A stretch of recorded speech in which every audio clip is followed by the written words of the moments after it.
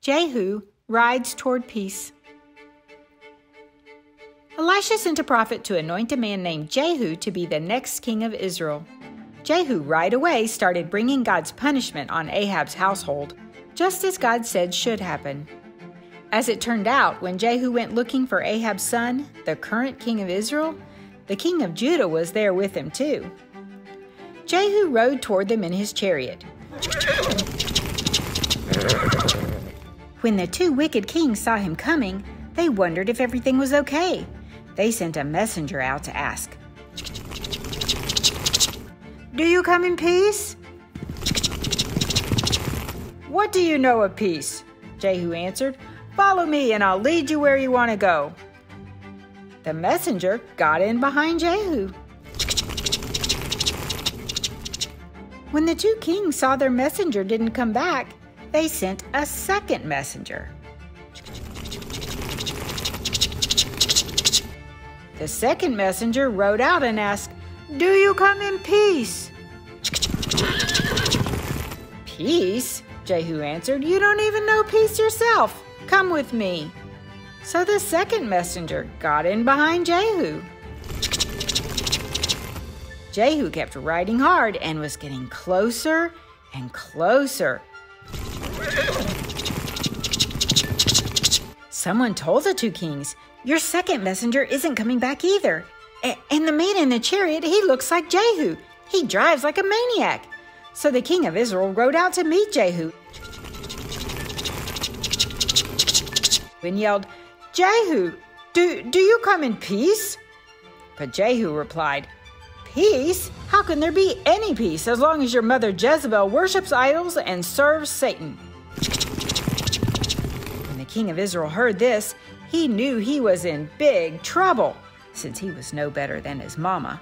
So he turned his horse around and fled, calling out to the king of Judah, "It's a trap! Run! Run!"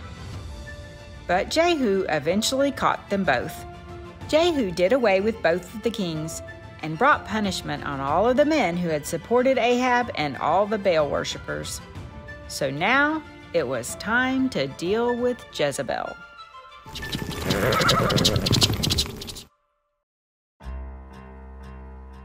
Jezebel heard Jehu was coming.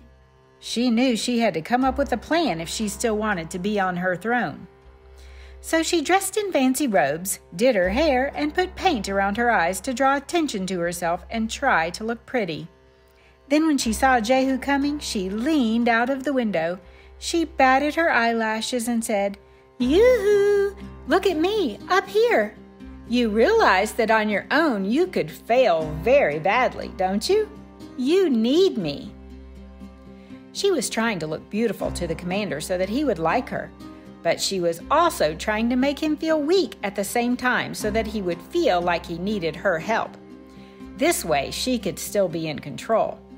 So what she was really shouting from the window was, "I'm beautiful and you need me because I control things. So make me your queen." When a woman tries to use her beauty to try to get control or feel good power over men, ugly.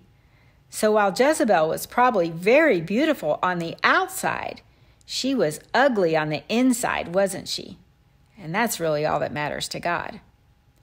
Of course, there's nothing wrong with eyelashes or beauty. Sometimes the eyelashes or smile God gives ladies are wonderful ways to wordlessly say, "I love you," or "I really, really care."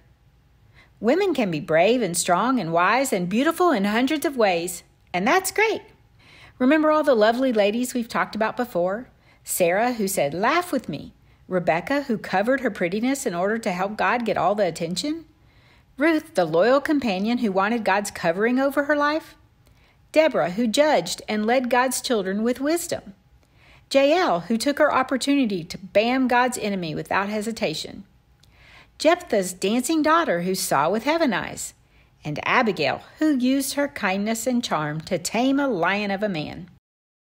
A woman's inner beauty can be seen in so many unique and wonderful ways.